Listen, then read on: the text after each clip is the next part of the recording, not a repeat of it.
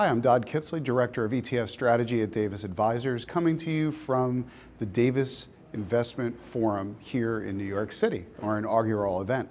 We just wrapped up with a panel on myths and opportunities around exchange-traded funds, and one of the common themes that was being discussed as well as asked by the audience was around the T in ETFs, around the trading. And the panelists had shared some key considerations when placing an exchange-traded fund trade. So I'd love to review those today. The first is to always use a limit order. A limit order helps advisors and investors name their price and control their price when they're putting in a trade for an ETF. General guidance there is to put it between the bid and the ask, for purchases close to the ask, for sales closer to the bid. And execution generally will occur, but that protects against uncertainty in the market.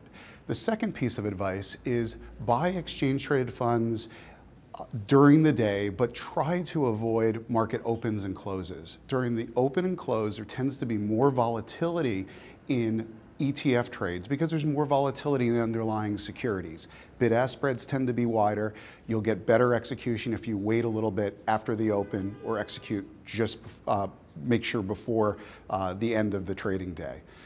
Another thing is to look beyond average daily volume. There are many instances where there are ETFs with de minimis trading volume, modest trading volume, but that is not an indication of the true liquidity of an exchange-traded fund. The true liquidity of ETFs is driven by the liquidity of the underlying securities.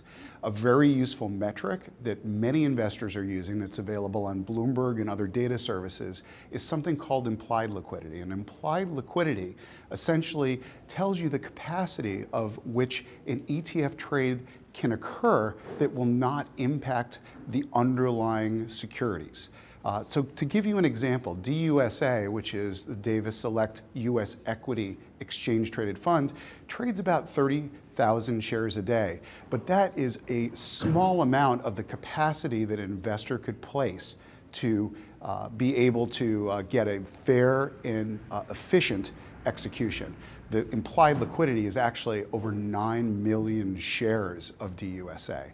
The final piece of advice is when placing large trades or orders, utilize trading desks, both ETF issuer capital markets desks as well as your broker-dealer's trading desk as well. They can help source liquidity, give advice both on a pre-trade as well as an actual trade basis to ensure that liquidity is working to your advantage. Thank you. Have a great day.